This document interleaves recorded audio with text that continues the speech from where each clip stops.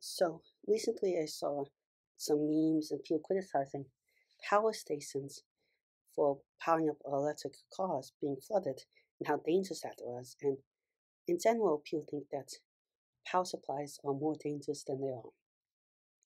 A well maintained, proper, and everything power supply is super, super safe, especially the more modern day ones, even for super high voltage for cars and stuff, for a couple reasons that are really extensive and extensive. But first of all, they send back and forth actually a little message of electricity back and forth with ones and zeros in a separate line before they even start saying power.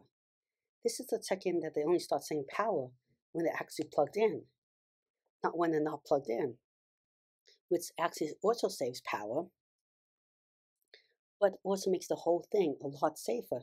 And this one text doesn't also check for faulty wiring and all these other things before it even turns on. Then keeps checking for this in a super, super fast speeds to prevent any explosion or any potential electrocution. Beyond that, there's a bunch of things called circuit breakers and other things that if this detects any sudden burst of energy or weird energy usage, it turns it off like that quickly. And then it takes a long time for it to reset. Sometimes you have to reset it manually.